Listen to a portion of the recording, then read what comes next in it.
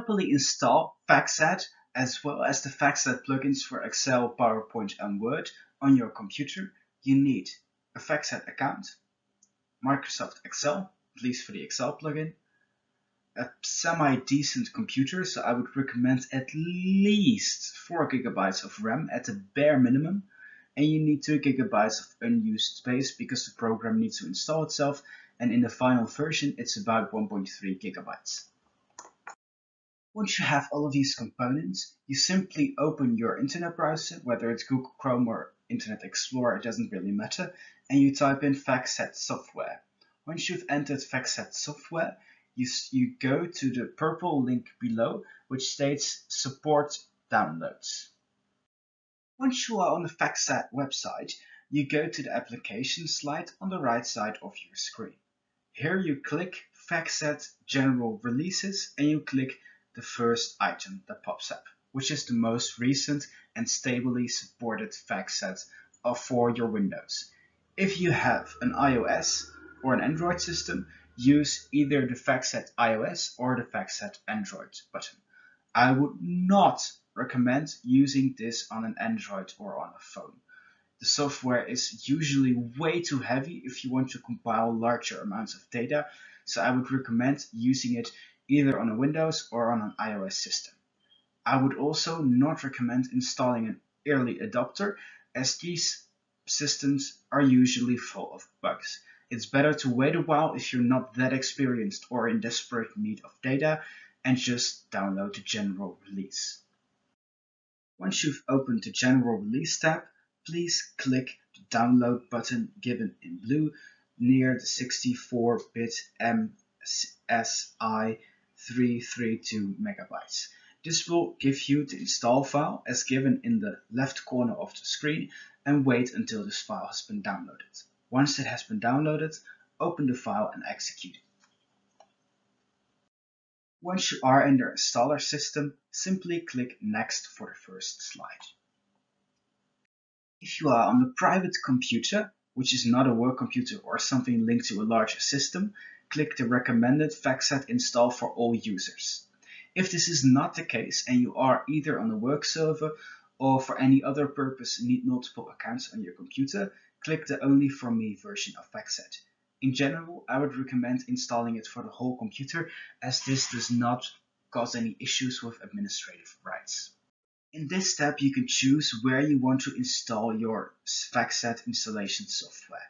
It's usually best, if you have multiple drives on your computer, to pick the fastest one to put this software at. So if you have an HDD and an SSD, put this FactSet on your SSD, because the installation as well as the functioning of the program will be significantly faster. Usually the proper default function is already set, but you can change it by clicking the Browse button. I would recommend, in almost any instance, to use the fastest drive that you have, where you have at least, say, 2 GB left. That's a bare minimum, because otherwise you can't really run or install the program. Once selecting the right location for your FactSet installation, you need to install the FactSet program. Simply click the Install button and wait for about 5 to 10 minutes. It can be sooner or later, depending on your computer speed. Now, after the installation is finished, you click Launch FactSet in the button, or you simply search for FactSet near your programs and devices, and then you open FactSet, as I've done here. Now, you need to click here on Allow Access at least twice to give FactSet access to your Microsoft firewall. This is needed as FactSet needs to upload information from the internet. After you've allowed FactSet access to your Microsoft firewall, two things can happen. In here, I have already installed my FactSet account. So if you haven't already installed your FactSet account, you'll just be shown a usual version of FactSet where you can do all the things you would like to. If you have not yet installed or logged in with your FactSet account for the first time, you need to log into this account. You get a very small pop-up in the center of the screen, and it tells you to enter your FactSet username as well as password. It could be that it only asks you for your FactSet username and not your password. After this, you get another pop-up screen. This pop-up screen tells you to enter a certain verification code. This verification code will be sent to your email address if you are from the Open University, your Gmail address where you requested your FactSet account. So an email will be sent to your email address. You need to open it and then put in the code. It contains 6 digits. So don't be stressed if when you enter your credentials you don't enter the software. You first need to go to your email and plug in the proper identification code. Once you've logged into the software and everything works out fine, you can here see the main screen of the day. This basic screen tells you what the financial markets are doing, what's happening to the crude oil price, to the stock market indexes or futures, or whatever proxy they're going to use. So now, once you've logged into FactSet and you have installed FactSet and you have a username, you can actually start using it. How to use it we'll discuss in the upcoming videos. But for now, I want to stress that after entering your credentials, I would recommend that you restart your computer, because after restarting the computer, the FactSet software will be more properly integrated. When I first opened FactSet without restarting it, the stock indexes, as you can see here, were all blank. But after restarting the computer, there are currently actually figures shown in the graph. So you need to first restart your computer and also close the Excel and Microsoft and basically anything from Microsoft before you install the FactSet.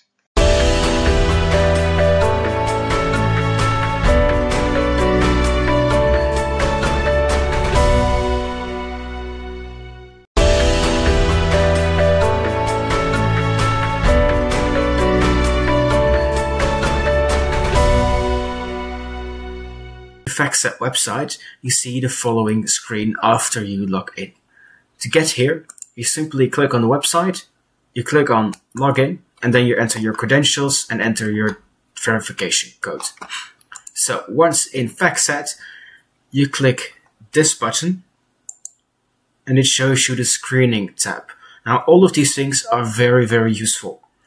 But to get large amounts of data simultaneously, you need to go to screening. So that's the purpose of this video.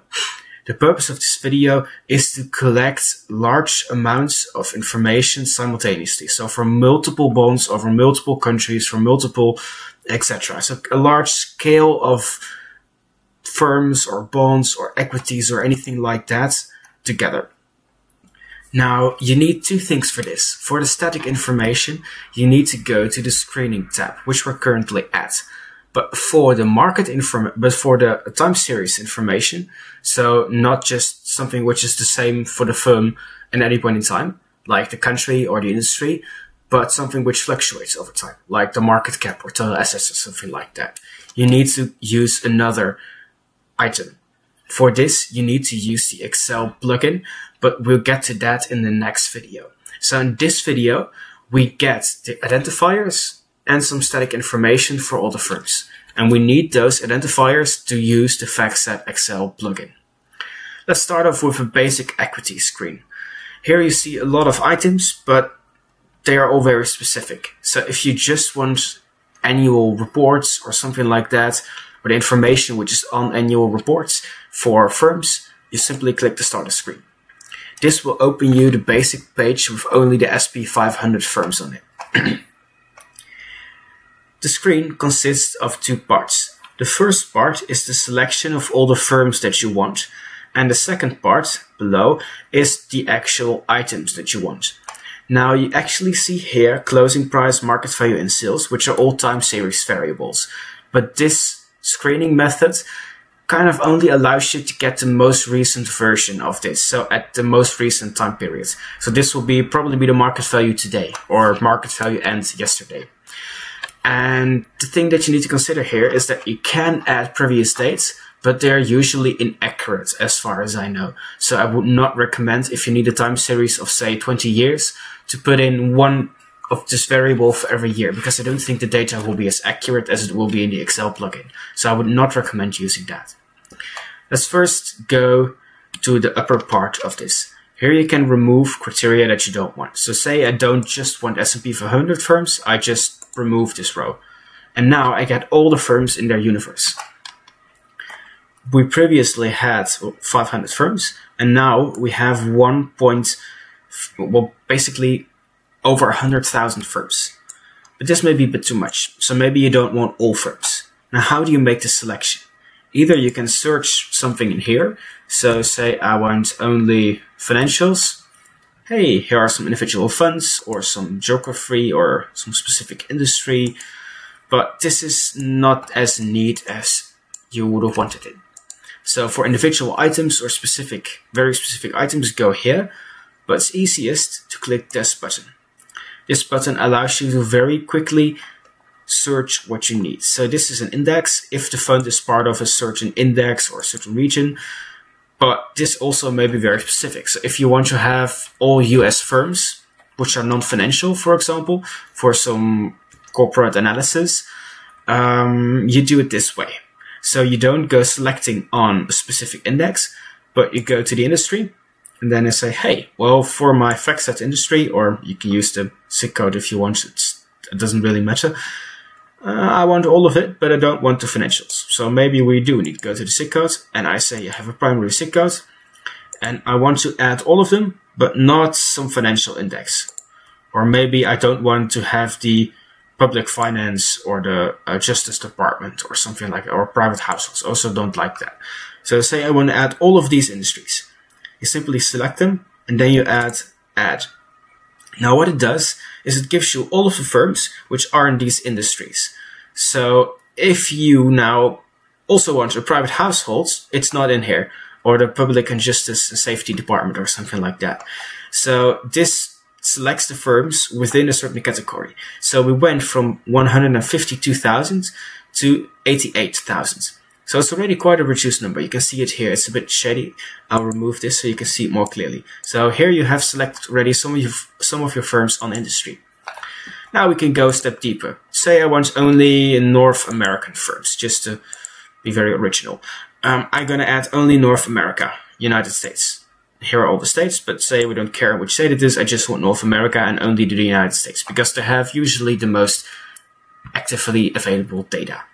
There are some people who can argue about this, but usually the United States has the most accurate, up-to-date information, at least the largest quantity. So now we have 22,000 observations left. This amount is actually workable with in the Excel plugin, but still it will take us a long time to do so. So we're going to refine it a little bit more. Say we need not only an exchange, but we have geography. Say we want a security, and we only want a primary, the ordinary share. So not the preferred equity or the preferred stock, or I think these are kind of the same, but at least we just want the ordinary shares. So we don't get any other stuff, no funds, no derivatives, no other items, just the ordinary shares. We add that as well. Now it's updating again, and we go to the lesser amount of firms. Now, this database tab is kind of useful because some of you may also have access to WRDS. And it's simply a lot easier to get your information from WRDS as it is from FactSet, because you can just literally download the whole data set in a matter of seconds, and it doesn't cost you any sort of time. So what you could decide is that I want to go for my financials, and then I can click the other two databases, but not CompuStat, because CompuStat is also on WRDS. So that's a choice that you can make if you want to, and if you have access to WRDS. If you don't, you can just select whichever thing you want. So say we now only want CompuStat because we already have the other two, or we just want to link the identifiers or something like that. So now we add CompuStat to the mix, and the item will go down, I think, only marginally, because a lot of US firms are in CompuStat. So if we would have picked this one instead of the other one, we would lose a lot of firms. If you want to have specific firms in there as well, like just I want Apple or something, let's see if it finds it. Okay, Apple, then I could add Apple to it. But I'm not certain whether this is inclusive or it adds Apple as well. So we should not add Apple here. Let's just remove Apple. So for all of the firms in here, none of them were in CompuStat. So we should also add those two, or maybe we should just remove that one. But let's just add all of them and see what happens. And once we add the FactSet fundamentals and the HSBC, we probably get a lot more firms. So you can be too selective in what you pick for, and therefore there are no firms left. So make sure that you stay as general as possible when you can. You can add specific identifiers. You can add specific brokers. I would not go into this, by the way. This is some other identification search. And here you can add specific variables. I want it only if it has a price larger than something, or if it has a price in the first place. So here we have our selection. We want some sort of firms from specific industry in North America, which are in these 3 databases. Can happen. Sure, it works. So we have all of this, and now we have all of our firms, all of the firms here below. You see here a couple of 20,000 firms. We have the name, the stock exchange, some economy codes, closing price, market value, and sales. The clue here is to add the firms that have static information. So everything in here must be static, otherwise it's not that useful. There are a couple of exceptions, and we'll go to that in the end. But you should start with static information. So what's the easiest thing? Here you add variables for static information. So this is a whole list, but you need to find things that don't change. So a QSIP is an identification code. It's usually for North American firms, and we have only North American firms, so a QSIP should cover a lot of the information. So we want to add a specific variable, in this case a QSIP, to identify. You need those identifiers if you want to link this to other databases or want to add bonds or something like that. So you need identifiers. You need them. Just put all of the ones that you can find in there, because they don't always overlap as nicely as you want. So here in the search tab, you can click identifier, entity identifier, or security identifier. Find something. And here you have the default FactSet symbol or any other items. So if you want to find an ISIN, you're probably not going to find it in this list. You need to find security identifier, and then in the top down menu, click an ISIN. Now, ISINs are very broadly used, and I would always recommend putting them in your dataset if you have them. Now, FactSet has CDOs, QSIPs, and ISINs, but not all of them are complete. That means that some firms have a CDO, some firms have a QSIP, and some firms have an ISIN, but they usually don't have all of them. However, they do have tickers, the FactSet symbol, or the ticker symbol, or however you want to call it. So a local ticker, a regional ticker, put all of those tickers in there as well, because you are going to need them. You can use the tickers to link to other databases, Bloomberg, WRDS, whatever you have in mind. So you need to have those identifiers in there. Okay, so here we find ourselves, this is some sort of local ticker. We have a QSIP, we have an ISIN, assume that we also have the actual ticker. So, and the symbol also works as a ticker. So we have a lot of information here already. So now we can find the firm and identify them. That's very, very important, because you need it for the Excel plugin as well as for any sort of data analysis. Now let's add some other variables. We have financials. That's probably the worst thing to search for, because they are usually quite fluctuating over time. Reference data, that already makes it a little bit nicer. So say we want to have ourselves a country. We want to know where the company is from. Location is always fixed. At least we assume that it's usually fixed. So country. Shares, country, region, price on primary exchange. Name default. So you can just put either a code or a name. Let's now just put a name in. So then you get the country of the firm. That's the static. That's nice to have. It's good. Shares outstanding is not a variable that you want, because it varies over time, because people can add more shares or something like that. So you can just go through this whole list and add everything that you could possibly want. But there are some additional tricks. So you have the industry, the country, the identifiers. Most of them are static. But there are some tricks to save you up a lot of work once you go to the Excel plugin. That is, just download the variables that you actually want in here, and like 5 or 10 years ago or something like that, so that you know whether there's information on. Because not every firm might have, for example, ESG information. So here I had the ESG country something, country code or ESG value, or let's see if we can find MICS global ESG ratings. So research rating scores. I just add this thing for environmental, or I don't care. You can add a lot of things here, but let's just assume that I want this one in last month, which is the most recent period, basically. Now I can say, okay, add me that one. And if FactSet has information on this, it will show up in this variable. So you can't use it to actually use the variable, but you can use it to select which variables you need information on.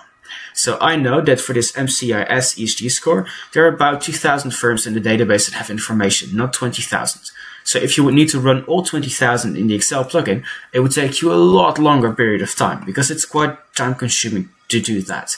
So this is an easy way to save you up a lot of time. Now say that we also want to have it from, say, like 2004 on December 1st. Just pick something. And I want to add that as well. Now this doesn't work perfectly, so you can't do it for like every time that you want it in your observation. But let's just see what happens if we do this. So we have this ESG score, and there's nothing, there's nothing, there's nothing, a lot of nothing. But maybe once we come across a firm, we see that there's information here, but not there. So it could be that the firm defaulted or got merged before 2020, or that it just like it could not exist anymore. So therefore, if you add 1 or 2 previous dates, or 3 or 5, however many you want, you could make a very quick selection. Hey, this is firm exist, this is firm work. ESG scores are only available as of 2006 in this database, I believe.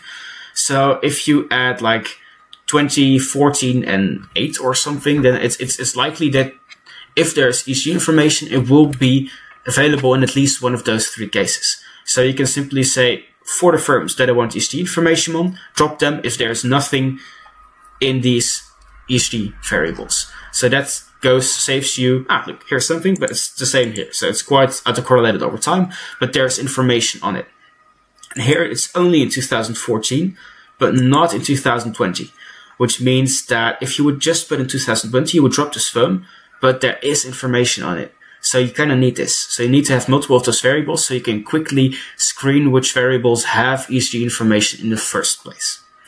Now you can do the same for example, total assets to find out whether a firm has accounting information. I suppose that most do, but it's not all of them, actually, surprisingly enough. And you need to add as well some market variables, such as like market cap or something. Just something very, very easy. Market cap, company level, latest compound period, and then a couple of other items as well, so you can make sure that you have some sort of market variable indicator. Now you have your industry, you have your market variable, you have your accounting variable, you have your special research variable where what you want to do research about. So for example, ESG scores, but it could as well be the book to market ratio or some accounting variable that you find very interesting or something like that. So check on all of those variables and then select the firms which actually have them. You should not delete the firms without your specific research variable because you can use the other firms as a benchmark. But this is what I would do. So here the firms don't have any market value. But wait, that's a bit strange. None of them have market value today. So either all of them defaulted, which is kind of unlikely, or we have a wrong variable. In this case, we probably have a wrong variable. So if you find something very strange, I would recommend adding multiple variables which kind of measure the same thing, because they all have different origins. This one is from FactSet corporate actions. This is from FactSet estimates. The estimates are already less available than corporate actions. Reference data is usually quite available. FactSet global, but some items we might not even have access to. So Switzerland volume daily. I don't know if you have access to this database. So let's just add it in and see if it gives you an error. Because sometimes you can't access a certain database and then it gives you an error and you cannot add the variable. This is because we simply don't have the license. Some of them are very expensive, like market or something like that. So just add a couple of variables which are quite similar. So this one is absolutely non-related, but to prove a point that some variables are not in the dataset, like price or market value, company, something like that. Just add some items to see whether there's differences across them. Because if an item is from a different data set in FactSet, it can be different than another variable, whilst it seems highly similar. So let's move over here. Okay, none of them have closing prices, market value. Oh, the Swiss volume daily is of course a fluke. So if you don't want them anymore, click here, click delete. Now it's gone. Very easy. This thing we have in there twice, so we delete that one as well. Here we see some market price. This one has no market price. This one has this ESG actually. So it has a closing price, but it's not going to market value. So sometimes you need to compute this yourself. If you know that closing price is more actively available than market value, also pick the shares outstanding and multiply them to get the market value. You need to be a little bit agile with this. So you see here, there's actually the market value, but this one is not the market value. So two variables which seemingly do the same. One of them has information, the other one has not. So delete the ones that you don't need. Here you have your identifier. This firm has all of the identifiers, but often it's not the case. So you only have one of them. But as these are US firms, the data is quite readily available. What does it mean if your firm has no closing price here? It means that the firm nowadays is not listed anymore. That could be because it defaulted, because they're mergers, or maybe there are some other strange reasons why there's no closing price. Maybe the market was just closed yesterday or something like that. But if this thing picks the latest available period, then it's probably that the firm is not listed anymore. So you can say, okay, I don't need the firm. That's perfectly possible. You just put it in your statistical software and you drop it if the value is a dash or 0 or not available or something like that. And then you have removed those firms. But it could be that a year ago or a month ago, the firm did still exist. So I personally want to have those in my dataset as well, because otherwise you have a survivorship bias. Now we have all of this beautiful information and we want to actually use it. So for the statics, this is sufficient, I think. You have some sort of industry. You had this, I thought we had an industry somewhere. This is the exchange country name. We had an industry, but we lost it. Let's find a new industry. SIC codes, entry data. Just put the SIC code in there. SIC codes,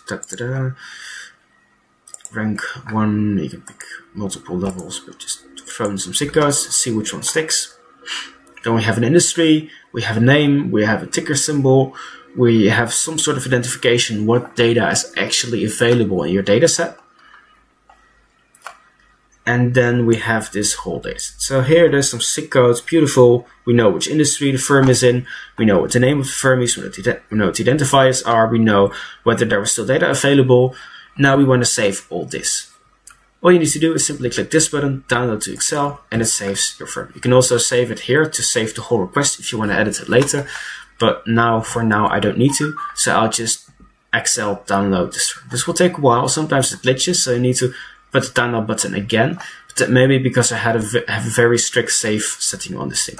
So here it will start downloading the file, then we'll show here once it's completed. So now it does nothing, and now it downloads. It's only 2 megabytes, so 3 megabytes. It's very small.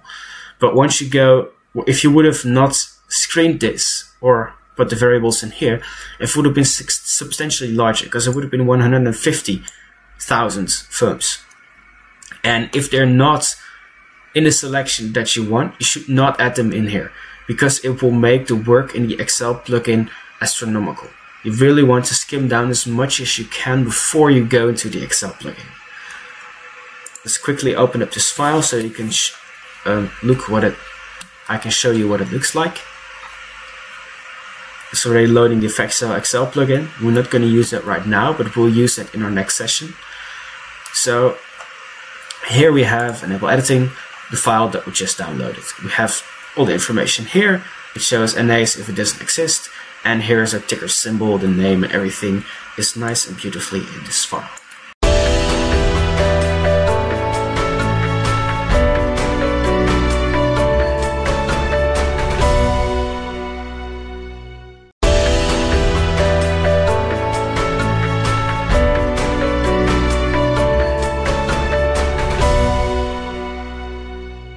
Now we got the Excel in the following format. I removed the first 3 rows because they do not contain any information, but let's now complete our dataset. So you already saved this in a different file. So for now, I just delete everything that I kind of don't really need.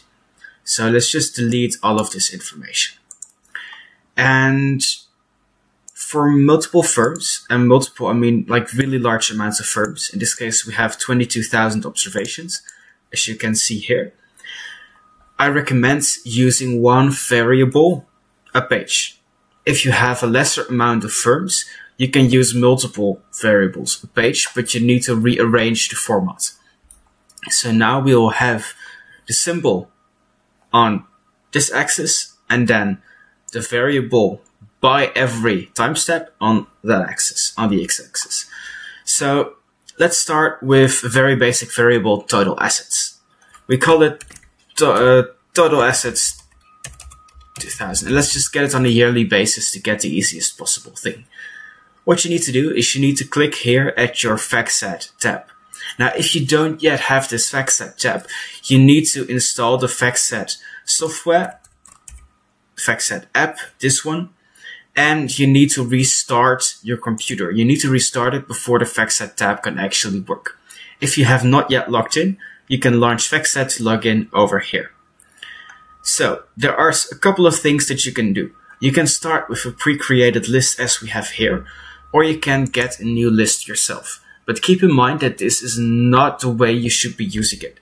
If you want 1 or 2 firms, that's fine.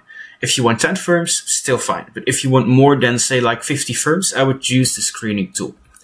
So let's first start with a very basic scenario in which we have no firms. Then we use the identifier lookup. This allows us to get us this code for every firm. We click identifier lookup, and we get the following screen. This screen allows you to screen for individual firms from a very large set of items. Here it shows you all the possible things that you can get, but with just one common stock. So we remove the ADRs, GDRs, and any of the other items. We also only want primary listings and, say, active firms. You could also remove them, then you can have defaulted or merged firms, but let's just assume that this is sufficient selection for us. So here we want, for example, Apple or IBM. So just put IBM in there, International Business Machines. Then we add the idea. Then we add Apple. I hope I typed this correctly. Apple Inc., Apple US, that's the stock. Make sure that you pick the right ticker. If you already know where the stock is coming from, pick the right one. So usually the least complex name is the best one, and in the region where the firm should be. So this is a Japan version, and yeah, it's probably a version of Apple, but then a different listed one or a different version. So I would pick the one in the country where you think is the right one, and usually the least complicated the name, the more accurate it is. So this is Golden Apple Oil and Gas. That's probably not the Apple I had in mind. And it's from the US. It's a US ticker. So that's probably the right Apple. So let's add Microsoft there, or just Alcro Micro Corp, a small firm from Taiwan. I don't know really what it is. X, let's see if it searches for a ticker as well. This should be United States Steel Company, but you see it doesn't, actually does find it, but not at the first time. So entering the name of the firm is best, but if you don't, you can use it here, United States Steel Company SX. So you can also search a ticker symbol, but you need to make sure that you pick the right one. And then let's add Boeing, because it's currently under fire. So let's add Boeing. Okay, we have now a couple of stocks in here. What you could also do, and we'll do that later on in the video, is add fixed income or any sort of other items. But let's start off with stocks or equities in this case, because it's just the easiest. Once you've added your list, you add, and all of the items appear here. So we enter our formula, insert formula over here. The formula sidebar allows you to first select which identifiers you want, and then select the firm that you want. I'm going to do this for each firm individually, because it's more elegant and easier to use if you know it this way. You can also select all the firms at once, but it goes only up to 25 firms. So if you have more than 25 firms, you cannot use it. So therefore, I use this tool, select identifier, and I only pick this individual item. So I say, give me, as the firm I want to investigate, this item, IBM US. And here I see a whole list of things that I might like, I might use. I've added this as a favorite myself because I'm into this field. But you see here a lot of stuff going on. Firstly, you just see prices, dates, market values, company names, so a lot of items. But this is very limited. There's a lot more. The first thing you need to take into account is that these are the preferred or recommended data items. I would say if you're looking for basic stuff like total assets, balance sheet variables, market caps, click on this, so you only get the ones which FactSet recommends you to use. those usually contain the most accurate and best information. Some cases, from a very weird data provider, only have a small subset of all data points. So it's best to use these if you do not need something very special. Then you can click Add Sources and select a source which you want. But this may be a little bit unorthodox. So if you click here and you go to Group by Source, you see a lot of items. You see currently not too much because I haven't searched anything. But let's search for assets. Now here we have a couple of items. And if we remove this, we have even more. FactSet fundamentals, FactSet estimates, FactSet ownership, FactSet activism. All of these things contain a lot of information. The regulatory bank and financials, that's a bit of a strange database. It's also not too properly supported because there are no Fs here in FactSet. So if we only say the ones which FactSet recommends us to use, we get fundamentals, estimates, and ownership. Estimates are stuff which are calculated. I would not go into that. The earnings surprises and stuff like that. Ownership is who holds the firm, but that's also not really the total assets we're looking for. So for the most basic stuff, you go to FactSet fundamentals. I would always recommend first going to the FactSet fundamentals and then to everything else. So FactSet fundamentals, you open it and here you see a couple of items. You could also have done this by a list. It would probably provide you with the thing you need first, but not always. So say we want a total assets. We click total assets and then the following screen opens. If it doesn't, simply left click it or right click it, either one of the two, and it opens. Here you have the reporting basis. This is a very weak point of FactSet because if you click monthly and there is no monthly information, it will simply give a blank. So it will give 240 blanks instead of 20 annual items. So it's not, if it's missing, I'll replace it with the annual variable. No, if it's missing, it's missing. So you don't get anything. So let's now just go for annual. Here you can select the time frame. If you do it like this, they're all dashes over here. It means use one point in time. So I only want the latest completed period. It's now 2020. So that will be 2019 Q4. So December 2019. That's the last annual report. However, I can put the start date at a different point. So I can either select a date with this tool, like I did here, which is easy to do if you want multiple variables and have only a couple of firms, but for now I'll not be doing that.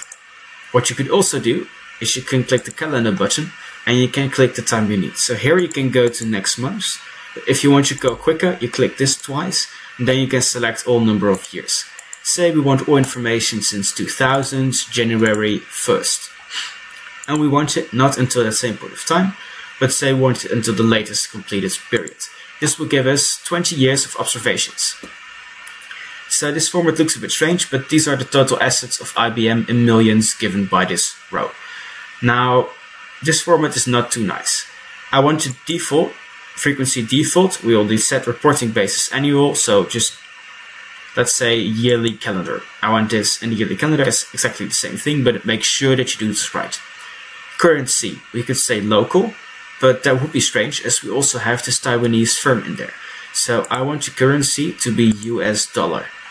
It's best for a data set to have the same currency everywhere because you don't need to convert everything by exchanges and stuff like that, and that simply doesn't cloud your time series. Accounting basis, consolidated. This means that it has been checked by an accountancy bureau and it's okay, it's usually quite accurate to use, and at least someone looks at it without the company just publishing it whatever it wants. So that's a good thing to do. The other stuff I would just leave as be. So default is probably millions, but let's just keep it as it is. Now, if you want to change the order of this thing, before we do that, we click here at definition. This shows you what the thing actually is. So it is total assets, it's units in millions, and we have usually annual information for all industries. So this is simply total assets in millions for that specific firm because we selected here IBM. Now, here's the formula itself, but you kind of don't really need this. You can just leave this unclocked, you don't need to use this. If you click at this item next to the insert button, you can change a lot of stuff.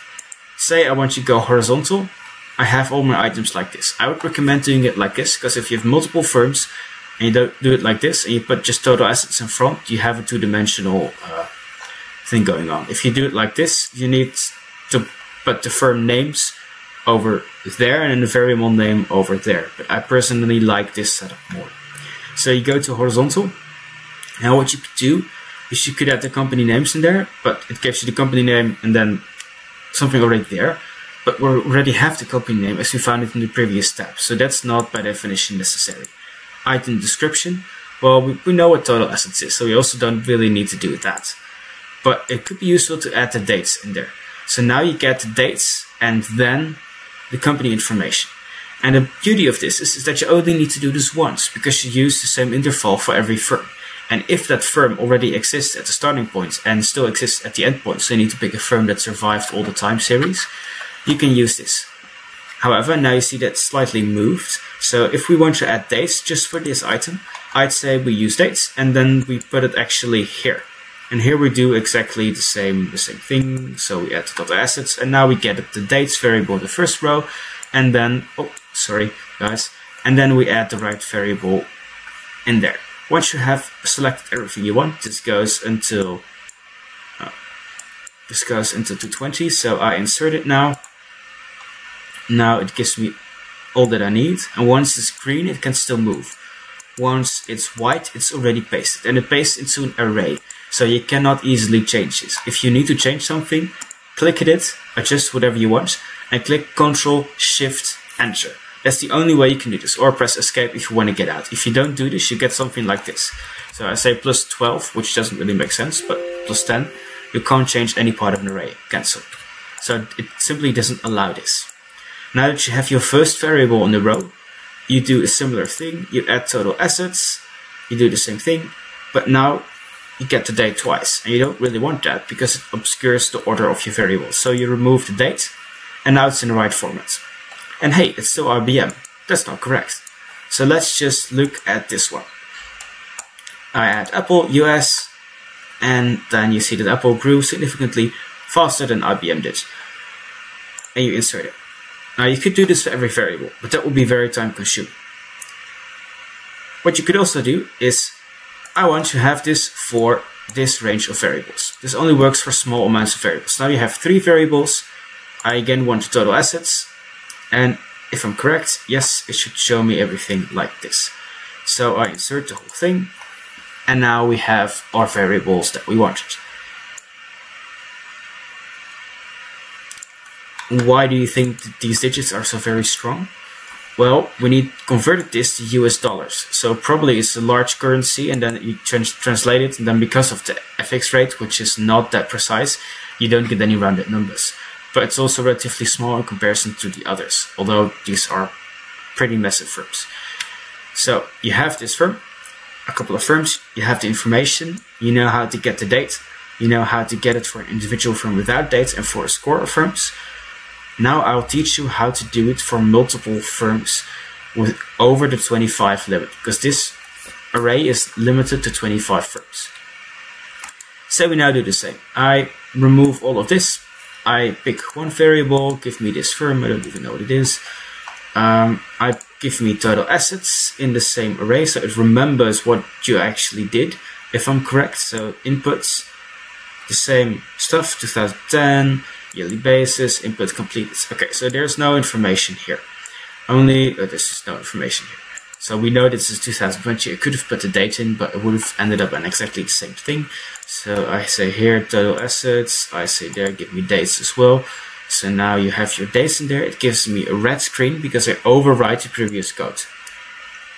You need to click overwrite existing data, and only then it will give you the existing data. So this firm, not the best example because it doesn't live anymore, or didn't live, or just it's an inactive firm.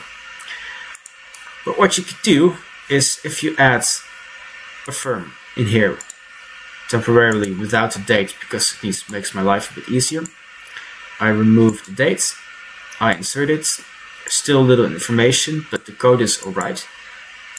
You can look at this. This is the FactSet code to upload the information. FactSet, give me this variable, yearly, US dollars, annual, frequency, and from this date onwards. And this is total assets. You cannot really play around with this code too much because sometimes the order or the items in here change. So you can't just put FF liabilities or something like that. I mean, that might work, but if you go for market cap, then it breaks down. So you should just use this FactSet slide bar every single time that you want to use something. Now, after clicking it, you can copy the code and then press escape to leave it. Here, you can re-enter the code. Now it is without the array, so you can actually edit it and say, I want here number 4. Then I press enter. Now it gives me this calc sign, which means it still needs to be calculated, but it's still editable. So before you make this calculation, you click it down to everything. This will take a considerable amount of time. I'm here recording this on a gaming laptop with a pretty good CPU, and it's still taking an amount of time. You should not click anything whilst doing this, because I'm pretty sure your computer will crash. You need to have a strong computer to do this for many firms at once. So don't use a very basic laptop. You need to have something more powerful, especially with multiple cores or just at least very strong cores, a good SSD drive. I would not recommend doing this for many firms at a small computer. For a small amount of firms, it's quite fine. Now everything has been put into place. I'd recommend you save the file, save as, put it in downloads or something. So I just call this junk file because I don't need it myself, but at least I saved it. So always save it before you start doing this. And then you can select a number of firms. Say I select myself those 24 firms. I go to FactSet, refresh in selection. Make sure that you don't click refresh the usual button, because it refreshes everything and that will just crash your computer. So pick a small number of firms and click refresh in selection. Now what this does is it opens FactSet, you get the screen, and it puts everything in there. Now this was pretty fast, so you actually see that some firms have nothing, some firms have some information, it just depends a bit. But the strange thing happens is when you pick too many firms. So this was 24 firms, that's quite doable. But in this list, there are 22,000 firms. If you were to do all of them at once, your computer will crash, independent of how good your computer is. That is because this software uses Excel. And Excel is horribly built for large amounts of data. It simply can't handle it. So Excel has a limit of 1 million observations this way. So if you would want annual observations of this series, you would have 22,000 firms over 20 years. Say you want annual over 20 years. You would have 440,000 observations. That's like almost half what Excel can handle. That's quite a lot. But if you want, say, monthly returns, stock returns, you couldn't even do it because you run over the Excel limit. So it's therefore I recommend using one variable slide. Or a sheet, actually. So I would recommend, if you have a really good computer, to use about at most 1,000 at once. It will take a long time, and it takes almost exponentially longer to run them. So now I have like 137 firms or something like that. I select them, actually I calculate this correctly, nice, and then it goes still quite swiftly. But if you use 1,000, it takes exponentially longer.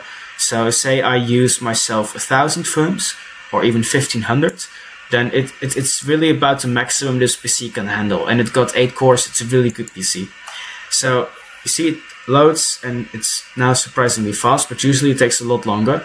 And now you'll see the screen for many, many minutes. Then it will say resizing arrays, and then you'll see here what the percentage is, but it's not even there. So this may take up to 5 minutes or something like that to run. And if you cancel it, you'll probably crash the whole program and lose your data. So between every retrieval, save your data. That's the one thing I need to tell you. Save it, save it, save it, because that's the way to preserve your data. I would even recommend to save it under a different name, because then you get less errors somehow. Now it's got past 100%, and now it's adding everything, resizing arrays. And now you will see here in the bottom near my arrow, in the bottom of the screen, you will see how fast it's going, but it's still not even pasting in all the arrays. So this can take a while. If you have 20,000 firms and you need to do this every time, it takes a long while, it's still running, it crashes 20 times in between, then I would recommend you first use your statistical software to delete the firms that you kind of don't want in here. Now I'm saving it, and 50-50 it will crash. Okay, I got lucky, it didn't crash, but that happens quite often. So you need to save this in between And it will be best to just remove the firms that don't have any observations. So I don't know what they are, but they don't have observations in this time set, at least until this far. So it's best to just remove them preemptively so that you don't have them in your dataset. I mean, if there are no total assets available, just drop the firm, I would say. Also, these firms, they don't have anything, they can go away. So firm away. So clean them first so you have less observations, and then do the screening. You can have many additional variables. So we again copy a list of firms. Let's just copy some of them over here. I'll make a new sheet. I added everything in there. And then we find for some other useful stuff. So make sure that you select a firm and then search for firm items. You should not select a firm and a bond or something like that, because they have different items. I mean, the bond doesn't have any total assets, but a firm does. So sometimes it shows, sometimes it doesn't. You don't get the right variables. Just pick one item. So not an index and a firm, not a firm and a bond, not an index and a bond. Just pick one category of financial instruments. Now say I want not my total assets, but I want some sort of more difficult to find things. I want an ESG rating. There's nothing really ESG. So this doesn't somehow work. I remove this recommended item. Hey, I see some ESG. So here's ESG, MCS fundamental, funds, metrics, ESG score. Just put in an ESG score. There's probably for one item. So you have a lot of items in here and all of them you can use. Now just click them down, you refresh in selection, and then it takes a couple of seconds and you find that there's no information. It's quite likely because a lot of firms don't have this information. But you can just find basically anything that you want by typing it in here. So market cap, hey, I have this very much information from all strange sort of indexes. I mean, Turkey's Istanbul Stock Exchange is probably not my go-to thing for US stocks. So I click this one again and it gives me all of these items. So FactSet fundamentals or prices I would pick. Prices, market level, company level. Just insert the thing. There are no market caps here.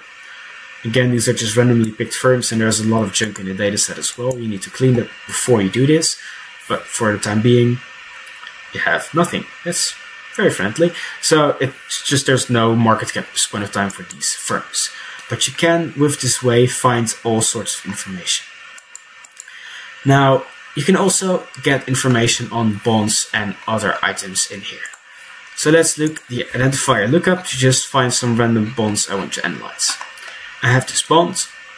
Here you have the equity tables, but you also have ETFs, you have futures, you have holder information, mutual funds, options, a lot of stuff. But let's go for fixed income. I want to go for corporates, and I have actively primate, primary, and there I click my Apple bond. Apple Inc. This one is the 2050, which I think looks quite funny, but let's just add in a couple of bonds and all of them from Apple. So I add all of them in there. You see, those are probably the same bonds, but they're the same ticket symbol, but a different exchange ticker. So be careful that you pick the ones that you actually want on the right exchange, etc., etc. I add those in there, and then hopefully they'll show up in here. Add in. Okay, so sometimes if you select too many, the thing crashes. Let's now go to less than 50. Add in also doesn't work. So we have no bonds. Sometimes the thing crashes. So again, to equities, no equities, fixed income, corporates, IBM, big IBM, Blanco, IBM, or we can go Ford's 2030. I'll add that thing in there. And I'll move here. I click OK. This was the thing I didn't do last time. So you add them, then you click OK. Then there is a bond ticker in here. Now you again go to the formula. You remove the item. You add the thing in here. You could also search here for Fords, but it's easier because now you know that you have bond. But if you search for market cap, you're gonna go search for a market cap on a bond, and that's not really accurate. So say I want to have the duration of the bond on this thing, and then I have a lot of durations. So this could be the duration of the bond. And now this bond didn't exist then, but maybe it runs until V. So say I insert this, I get myself the duration of the bond. So this item has apparently no information, but you should just click and find the one until you actually get it. So you can here select your bonds, and you can select different information for different items. So this one should have duration information. If I go back to here and I again copy my Boeing item and I say give me again Boeing please, and delete this and give me duration or something, it doesn't do anything. So if you add multiple items in there, it doesn't work out the way you want it to. So you can here search for indexes, for bonds, for equities, but you should put them separately because they're not the same thing. I would recommend, if you use a number of items that is as large as 20,000, use one sheet, an Excel file. So you should have multiple Excel files, because otherwise it crashes. If you fill up this whole thing with information, the size of the file will get so large that Excel can't handle it anymore. It's very unfortunate, but that's the limitation that you have when using Excel. So I would not recommend using multiple items like I did here on one sheet. It's just for illustration purposes, but use one item like total assets, total liabilities, total debt, whatever, per screen. And this is the basics that I wanted to talk to you about. So now you know how to get your statics. Now you know how to get the time series information. You can simply merge the two on this code. That's the beauty of having this code in there, because it links to these variables and to your statics. So the time series and the static variables, you can link them via this variable or via the name, but you need to get lucky on this. So best is just to use these. And once you have the proper variable, then you look for it. Here you also see some errors in here, so make sure that you remove the duplicates. Those terms look the same. They are not the same, but they have the same code, so make sure that you have also an ISIN that you can compare to if they're duplicates and stuff like that. So make sure that you don't mess up any of the calculations over here. This is the most important thing that I wanted to teach you about FactSet. So now you know, for large databases, how to get your statics, your identifiers, industry variables, country. It's very easy. You just export them on the file. You don't need to do this for all of your firms over the time series. And you know how to get your accounting, your markets, variables, and your basically anything else you would possibly need from FactSet. So this is the way to do it for larger sample sets. If you want to go for individual items, you could probably just go to the FactSet server here. I hope I'm still logged in. Let's get this to take a second. So commodities and securities, and then you can just search whatever. I want to have Apple Inc., and then I get the information for Apple. So this is for one individual variable, one individual firm in this case, but it might be a lot easier if you would do this for other items. So Apple increased in price absolutely insanely much. But the thing is that you could use this for individual variables, but doing this for all of them in every single period of time, you would go nuts. It would just take too much time. So therefore you need the screening over here and the Excel combination. Thank you all for listening.